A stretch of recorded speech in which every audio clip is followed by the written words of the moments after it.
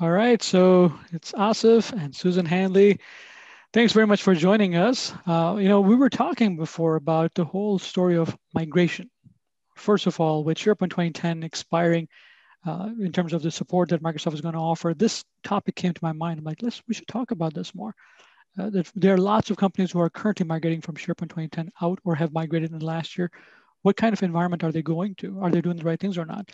And Sue, being the information architecture expert, I wanted to pick her brain on this and a lot more things. So before we get into not just SharePoint 2010, obviously all kinds of migration and information architecture things. Sue, if you want to introduce yourself first, go for it.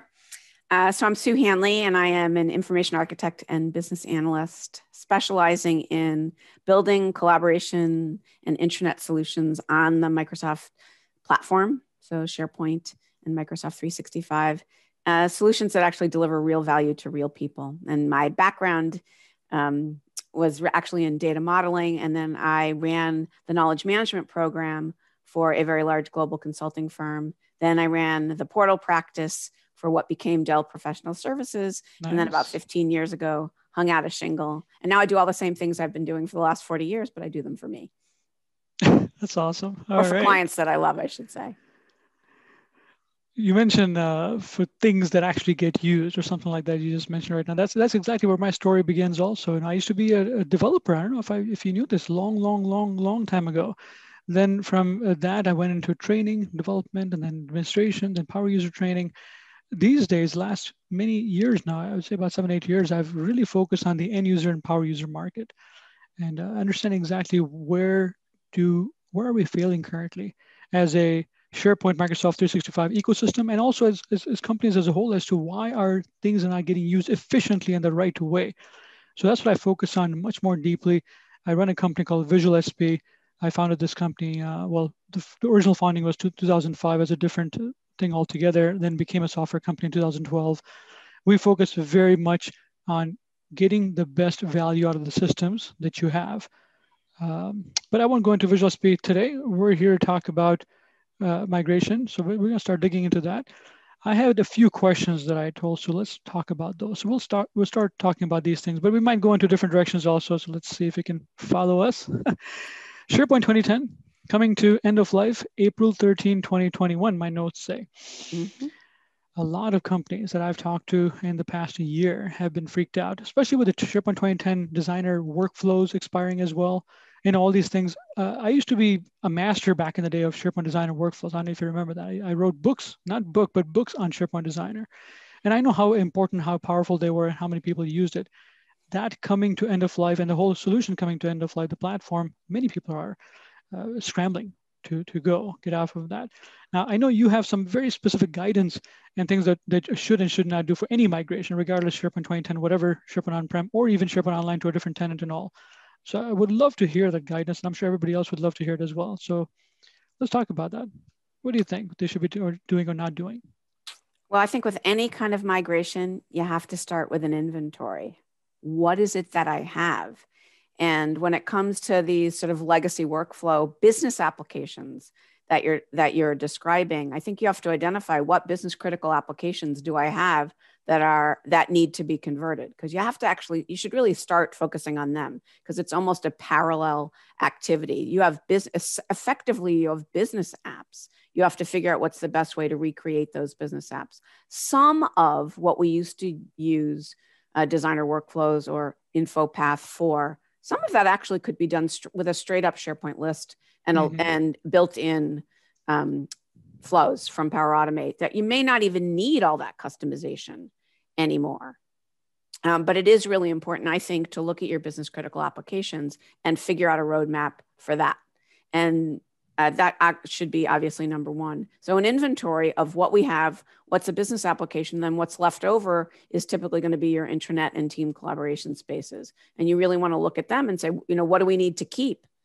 Do we need to retain any of it? How much of this is old? And I think that's really why understanding what you have is really important. And then thinking about what experiences you want to build so that you can decide how much of what we have needs to even come over. And I know you tease me about this, but from my perspective, on the intranet side, the going in principle should be all content left behind.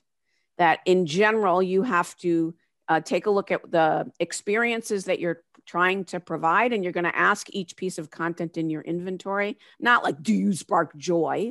But we're going to do a little Marie Kondo on that and say, hey, have you earned the right to be in my intranet? Are you part of a user scenario, a story, or a task that someone needs to accomplish? Or are you dead content that no one's ever looked at? So in addition to that inventory, I'd really love to see some usage data on what content and apps that we currently have, are they actually being used? Because just because there's someone's pet doesn't necessarily mean that we need to carry that into the new house. That's so true. I think you already know the story that when Microsoft themselves became the tenant admin for so many tenants out there, when SharePoint Online was first being deployed and all that stuff, and even before that, BPOS, they realized how much stuff is not being used actually, and this was a big awakening. And I'm sure many companies are either looking at analytics or kind of disregarding and saying, well, we're just putting stuff out there. It must be used. But when they do look at it, they realize, oh my God, all this stuff that we're doing, all this investment we're making, if it's not being used, what's the point? So that realization on user adoption and just understanding, what specific things we should invest in and what we should ignore completely has been wonderful the last few years. I think I've been thinking and talking about this for many years, even before, but others have not been paying as much attention. And you're, of course, talking about content specifically. The content functionality goes hand in hand. If it's not being used, throw it away. Why even transfer it? Having said that, the mantra, which I agree with personally, but I do tease you on it, that all content left behind, no one is going to do it. In reality, I've never seen anybody leave all content behind. It's just going to be specific content left behind and specific content taken. I usually go with a federated model as to, all right, you have all this content that you keep there, make it read-only, make it searchable, and the stuff that actively is being used, transfer that over. Depends on what you're talking about, right? If you're talking about documents, that's a different story, because documents, you can do that. However, since I spend a lot of my time storytelling, meaning creating stories about how to get work done, creating experiences on intranets, you can't copy your pages. I'm sorry.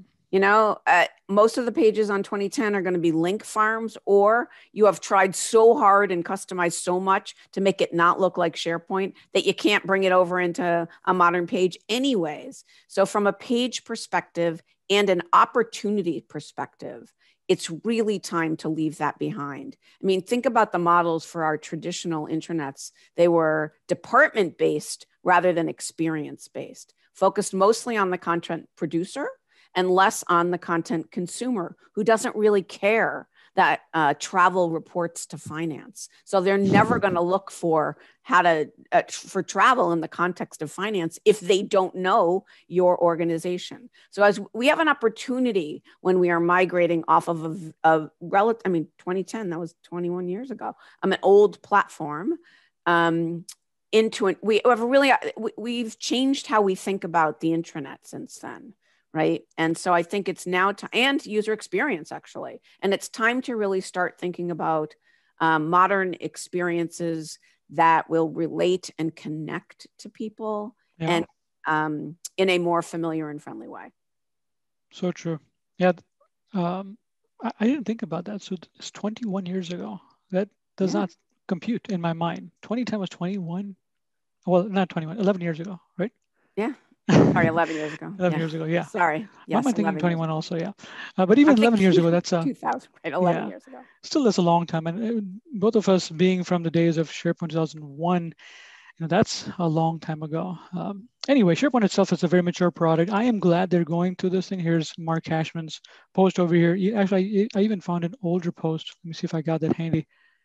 Yeah, this is from Bill Baer back in 2018, talking about SharePoint Server 2010 ending. But it still remains true that still companies are running it, and they're going to be scrambling, and this happens all the time. I agree that there's a lot of stuff with pages and everything else which just has become link farm to just dump stuff. You don't want to transfer all that stuff over. Having said that, when you ask the users, they always complain. Well, like, yeah, I might need this in the future. Take it over. And that becomes a struggle. And that's always been like that. It's never change. It's always going to So remain like that. right. So I often, tell people, okay, then let's divide as you're looking at your inventory. Maybe could you take a look at the content that's current? It'd be nice if you Mm-hmm. know how often it's been looked at, but maybe you don't even know that information. So why don't you look at maybe by date? So what's been updated in the last 2 years? Could we spend our time re-architecting that content, creating new experiences? I can tell you that a lot of old content on your intranet is probably a bunch of PDFs that would do much better and tell better stories if you recreated them as pages. I do this all the time as I'm bringing sort of legacy intranets to the cloud, taking really critical information that was in a PDF Oh, yeah. that doesn't belong in a PDF. It can't even be updated. So bringing that, making that experience so much more dynamic and visual by making it a page. Why don't we say, one option is take your inventory, create an archive of everything that hasn't been touched in the last 2 years, and literally dump it in an archive location. In my dream, you put it in a site and you turn search off, so it doesn't even clutter search. Leave it in the same structures that you currently have, because you can't find them today anyways. Okay.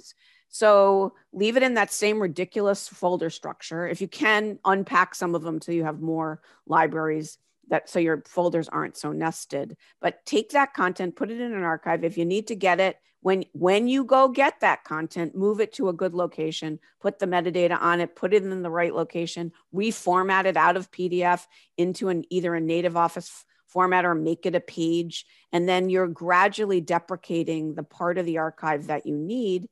And maybe in a year or two, especially if you implement some retention policies, maybe a year or two, all that stuff can just go away. Maybe it should go away, actually, so that's not discoverable and not cluttering up search. So I think you have an opportunity.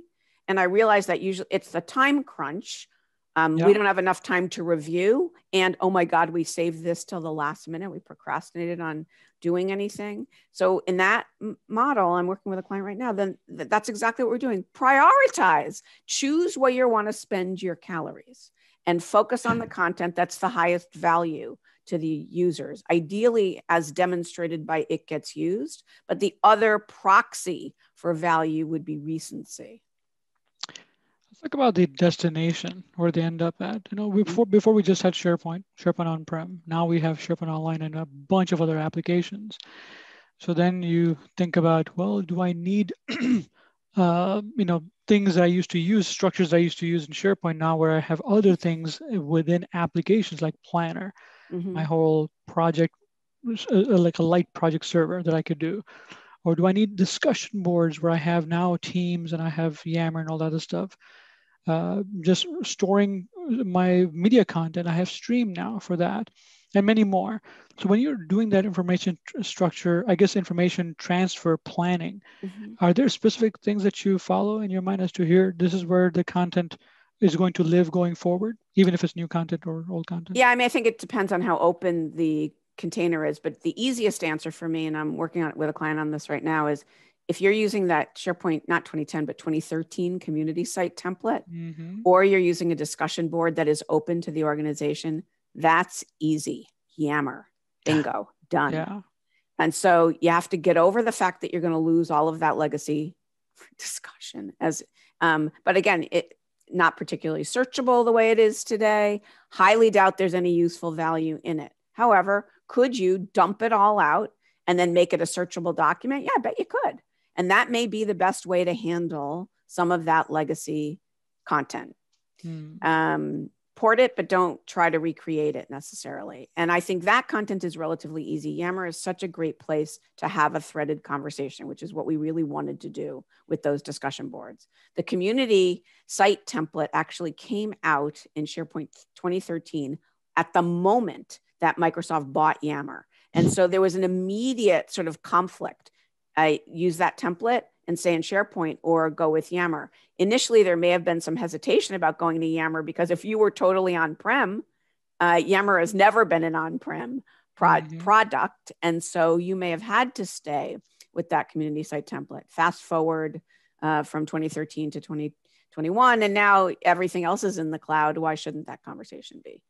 So it's, each of the applications has a scenario for which it is best suited. And there is some overlap, of course. And there are always going to be those it depends scenarios. But I Yeah. think for the most part, discussion boards are going to end up, they'll translate the conceptually, most effectively into Yammer. Since I've started working with Microsoft products, which is not middle, actually beginning of 1990s, I think, I've always found there to be overlap. Oh, yeah. Always. Oh, and that's never changed. I don't think it's ever going to change. That's just the DNA of Microsoft, how they do it. And we see it, and we're able to try to guide our customers as to here's where you want to do it. Still, in our minds, I don't know if you feel that way. I still feel like I'm on the fence with this one. For example, I mean, something that I have struggled with, I think I've gotten a lot better with, is Teams versus Yammer, and both. Of course, we talk about both. Yep. It's an age-old, conversation that has continued, outer loop, inner loop. But then there's so many other things that Teams, just gets built and more now. I think it was like 10,000 members or something you can have in a channel. I can't remember what the current in a count. team. I think it's A going team in a team. Okay. Do you have a specific? I don't want to go into the Yeah, I whole mean, I complete do. I Teams actually have. versus. I have You a do? whole. I've written sort of blog posts about sort of Teams versus Yammer, but there's a Yeah. general guidance, and Yeah. sometimes I actually, and so I do have. I mean, I think Yammer is the hero app for cross-functional communities of practice. It Okay. has a really nice threaded conversation experience. You can associate Yammer conversations with topics, which effectively give them that concept of a channel. But generally in communities of practice, they're more focused on conversation than documents. Mm-hmm. Not always focused on producing a deliverable, more about connecting people to people. And for me, it fits really nicely in the intention and goal of a community, which is more people come and go based on interest, and it stays alive based on wanting that discipline, trying to share knowledge about that discipline. Whereas a team typically has a start and an end. It has a set of activities. You're not typically volunteering to be on a team. You are assigned to a team. And so it's very different conceptually from what a community of practice is. So in general, communities of practice seemed to work mostly best in Yammer, and Teams is the hero app for teamwork. I wouldn't tell anyone. I used to think it was, I was appalled when people used Yammer for team collaboration. I'm like, no, that's not what its strengths are, but it plays very nicely in Microsoft Teams in that space. However, that doesn't mean that I am not currently recommending to a very small organization that they use Teams for their communities. Why? Because their heads are going to explode if we introduce one more application. And even though their communities could be in Microsoft Teams, they're going from a non-Microsoft platform into Microsoft. And they're going to have a hard enough time getting used to not creating the G kind of documents and starting to work all in Office, that I think you have to sometimes baby step into these things. And so I think we may change some of these cross-functional teams into Yammer communities over time. But for right now, this may be the better place to go. And yet I have also worked with organizations that have very small organizations that are very happily using Yammer for leadership engagement and cross-functional communities, and they're teeny tiny. So honestly, it's not just about the technology. It's about the maturity of the organization. It's about the change fatigue of the people and what is going to work as we're crawling, walking, and running to get to that level of maturity that allows us to take advantage of everything that makes sense for our organization. Yeah, very much agree with everything you said. I'll just add over here that I know the messaging has been many times where it's Teams and Yammer, and I agree for big organizations, but for certain ones, even if they're big or small, doesn't matter the size, you have to look at obviously the actual culture, what's going to work best for them or not, and go with a tool that makes sense. And at the end of the day, you want to simplify and not complexify. Yeah. So I'm a big proponent of simplifying. And sometimes simplifying really literally means cutting off a tool and just working with one tool, if that's what it takes. You never want to have a person second guess themselves as to, I know I had this conversation, or I know a person put this in somewhere, but should I go to Yammer? Should I go to Teams? Should I go to Outlook conversations? Should I go here? That should never be the case. Well, They there's should know. another way to simplify. And the client I'm working with now that's leaving the G Suite into Microsoft 365 said, one of the challenges that they've had previously is that they've had no other G word governance. And everyone was allowed to do what they want. And they are now really frustrated because every different department has taken a different view of how they want to organize their work. And there's no way to pull it all together. And what they've realized is that they are a customer-centric organization, and yet very few of their departments has anything organized in a way to make it easy to find content related to a customer. So, pay me now or pay me later. You're going to have to decide what you want to do and how you want to organize your content. And what they asked me to do as we move to Microsoft is to be more prescriptive. And what we would be specifically saying is, if this is your scenario, use Yammer. In other words, not give people too many choices. Just say, and yes, I know there are scenarios where it may be we'd be on the fence about which tool to use or which application makes the most sense. But in what they've desperately asked for, and I think this is, people don't want too many choices. They want you to say, they want guidance that says, this is what you should do in this scenario. I remember someone telling me about 10 years ago, we didn't even have all these options. And it was my favorite thing that got deprecated because no one used it was the meeting workspace. I really loved that. I thought it was really great. And what my client said to me is, if you're going to tell me to use that, that's fine. But you have to tell me that you use it for all scenarios. I don't want 17 choices for how to do something. Pick one and tell me what to do. And even if I don't like it, I will do it and I'll get used to it. And then, and it'll become part of what I do. Just don't ask me to think so hard every time I want to do something. So just say, if this, do that. If this, do that. Let it go. Absolutely. Especially right now with a lot of folks working from home, the prescriptive guidance is required. You have to do that. Let's change the subject here so we have enough time to talk about everything here. We were talking about earlier before the whole notion of SharePoint Online versus SharePoint on premises, right? And I pulled up a couple of articles. One is by Status Point IT here, computersupport.com, and one is by our friends at ShareGate. These are the first two that came up when I did a search for it. Just wanted to have some visuals while we talk about it. Do you have any specific thoughts as to, do you have any clients currently who are on SharePoint 2019? And if yes, why? Or just SharePoint on premises? I guess they're staying on any version of SharePoint on premise. Right now in my world, the only on-prem clients I have are moving to the cloud. Okay. And so I have been saying for years, the situation with the cloud is not an if, it's a when. And at some point, we're all going there, whether you like it or not. I do know. I worked with clients that are not likely to go to the cloud anytime soon. Sure. So there's always the DoD space and other kinds of organizations. But even some that you would think would never go to the cloud are actually maybe in hybrid mode. Yes. So I've worked with a bunch of utilities where some content, things that they have not felt were compliant enough to meet some of their like NERC SIP guidance kind of things, like regulations. Yeah. Although I think now that may not even be the case anymore, but things where they were still sort of hesitant to put certain types of content in the cloud. They might have certain kinds of content on-prem and the rest of everything else in the cloud. And the way they make that work is by having search that indexes the whole thing.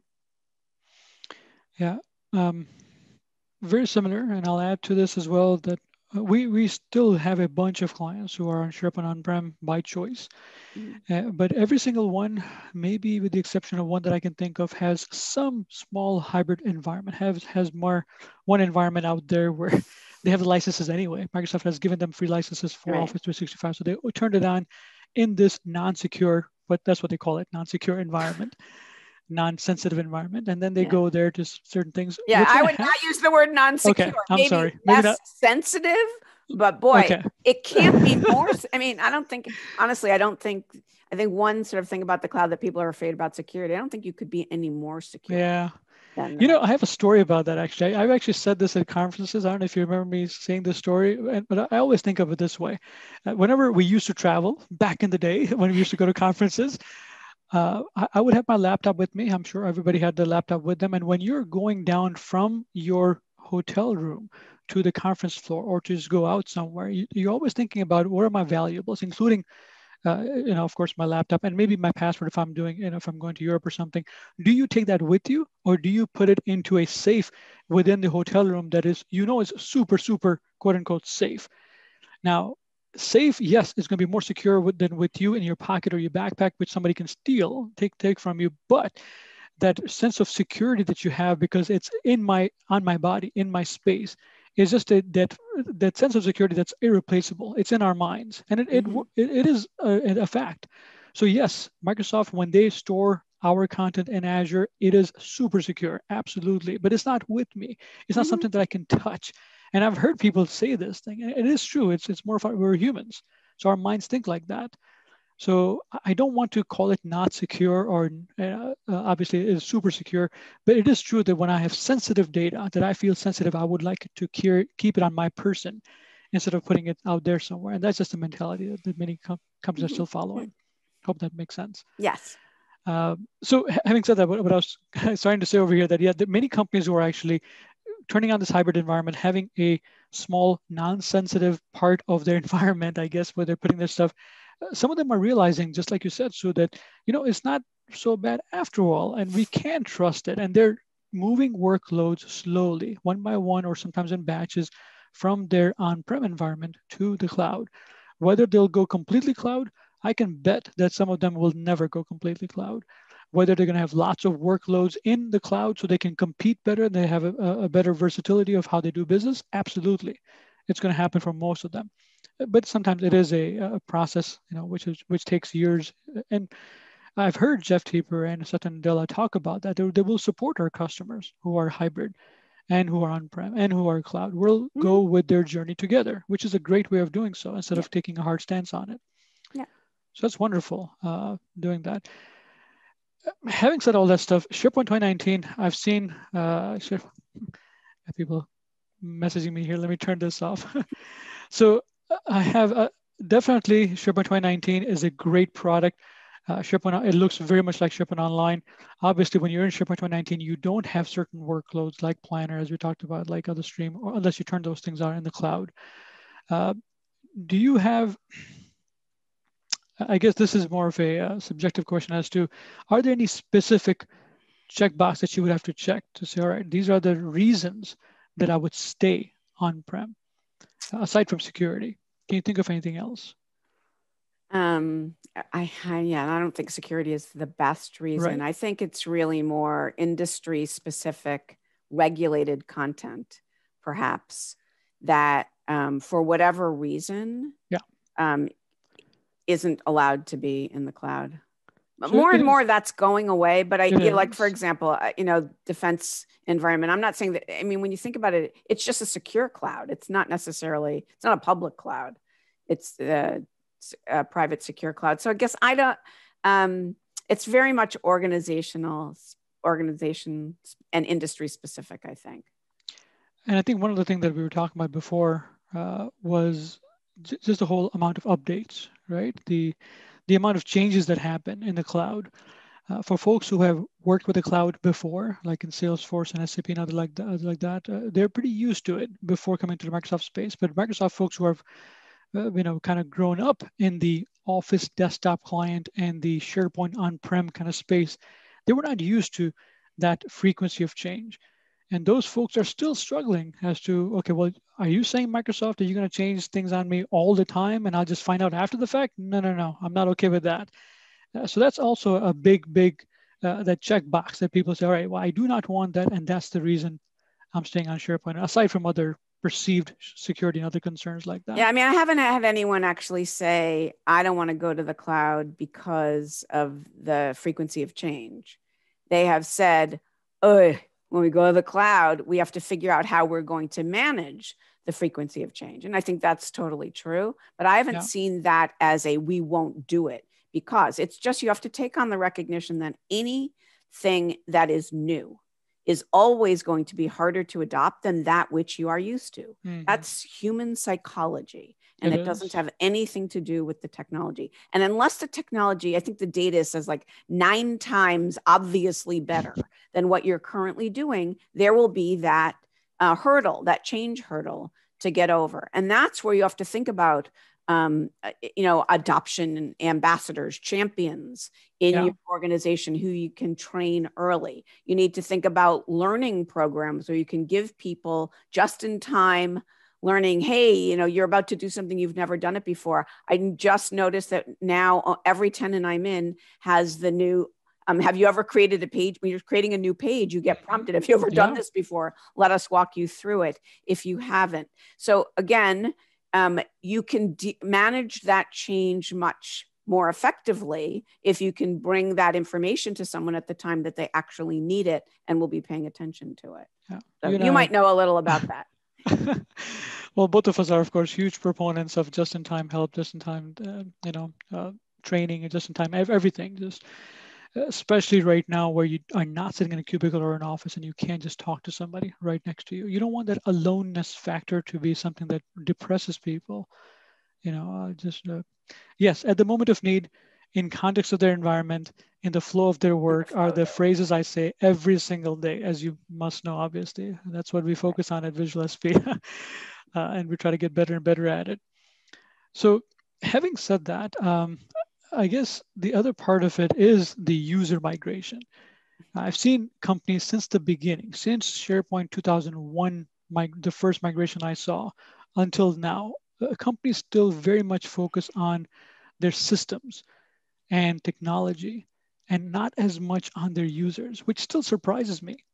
When I used to be a developer, I never thought about that. When I became a trainer for developers, still didn't think about that. Same thing with administrators, like, whatever, we're going to focus on what we need to do here to administration. Once I got into the whole power user and then at the end user, I started thinking a lot more about it, which is the last decade.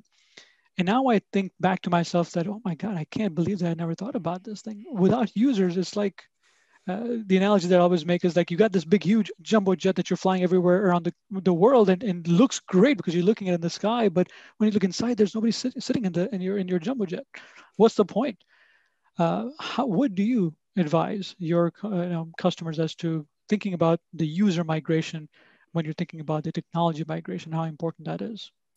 Well, I mean, obviously, considering people and what they do and what they need to know is critically important. One thing that I think it's important to know, to think about, is that not everyone needs the same amount of information in order to get started. And I try to focus on not necessarily training everything you might possibly be able to do in Teams or in SharePoint or in whatever, but what you need to be comfortable that you can get your work done on the day that we cut over. So when we take our 2010 intranet and we now move it to the cloud, and now we're getting an entirely different SharePoint experience, it's probably better. I mean, in fact, it's 100% better because now I can, get it on my phone and I can whatever. Leading up to that, however, we need to make sure people are aware of what's happening. One really great way, by the way, to engage users is to bring them along as you are thinking about the change. So in my world of information architecture, we have a few user testing kind of approaches, card sorting and tree testing. One of the reasons, and actually stakeholder interviews and observation, by the way, to see how people are using things today. One of the reasons you do all these things is to learn and improve and get a better outcome. The other reason you do it is to get more people involved. And I keep thinking back to that Windows 7 commercial. You remember this? Where they had a whole bunch of different people saying, looking at a feature going, oh, that was my idea. And what I want to happen when these major changes happen, I want everyone in the organization to see something and say, oh, that's what I told them to do. I asked for that. Because the whole point is, if we treat it as a tool, that an application that IT is delivering, no one wants that. But if you say, hey, I created this solution, I was part of developing a solution that I need because it helps me get my work done. And if you haven't been able to see that yet, colleague, who I may actually see in the office because you're sitting next to me or in a chat with me, let me show you how it's changed what I do and how it's helped me be more productive. We want, it's not, IT's solution, it's our solution. And we all want to feel pride of ownership. And the more we can engage people in the process of transition and creation, the better off we'll be. That's why champions programs are so critical. That's why having people who understand adoption is so critical, because again, we're almost, as humans, we're vested more in that which we know than that which we don't know. And we need to sort of bridge that gap. And there's a lot of data and that we know about sort of what makes for a good change program, what helps people adopt new technologies. We shouldn't ignore that. I mean, we can't, we don't have the luxury, to be honest. I mean, right.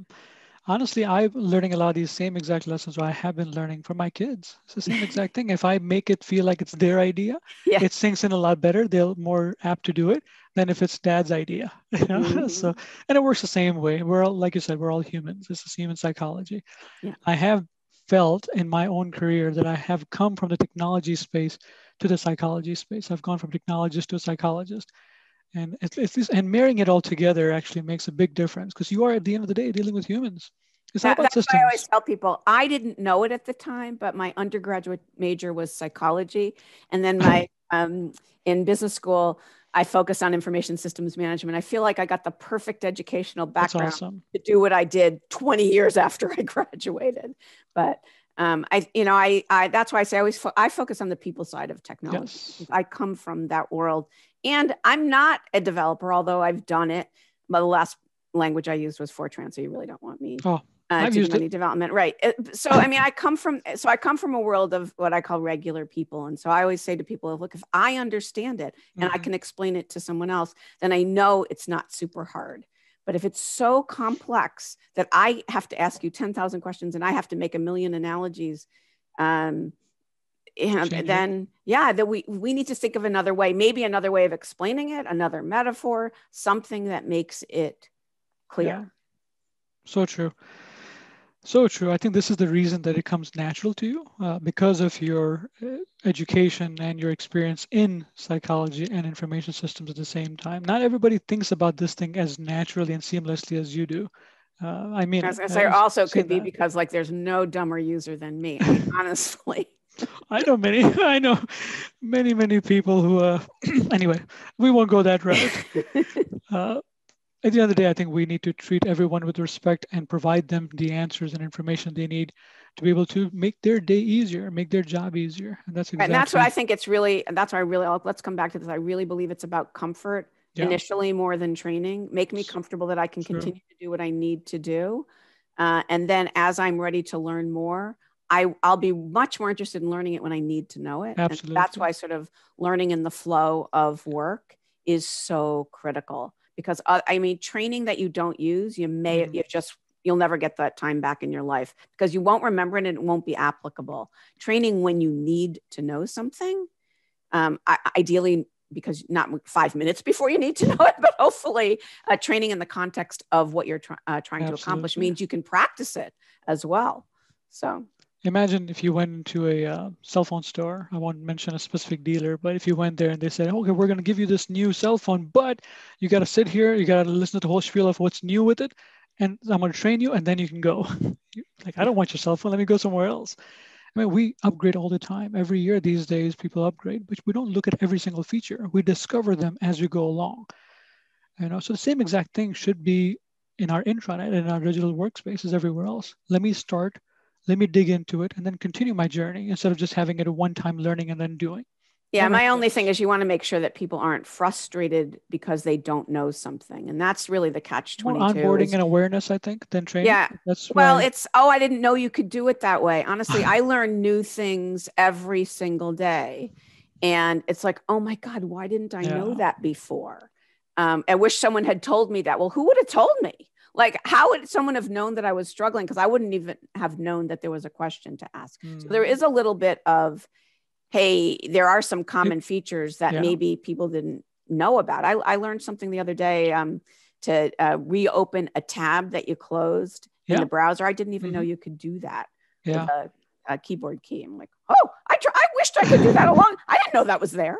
So, I mean, that's the danger with just-in-time learning is that there are also some features that would make your life 10 times easier if you knew about them. And so It's a that's where we're combination. balancing all of Yeah, it. it's definitely a combination where you sometimes dig into certain things and then you come out and now you're working and then you figure things out as you go along. Absolutely. It's a and, not a or. Right. Cool. So we're almost out of time here, but any other last words, Sue, from you? No, I just one thing I would say is that all of this is a journey, and obviously you have to. There is a deadline for people who are leaving the 2010 environment. They're going to have to do something, and if honestly, if you're thinking about it today, it's a little late. It's already too late. Yeah, it's almost already too late. So I think you're going to have to think about balancing your desired end state outcome with what's practical given your timeline. And that's what I would advise.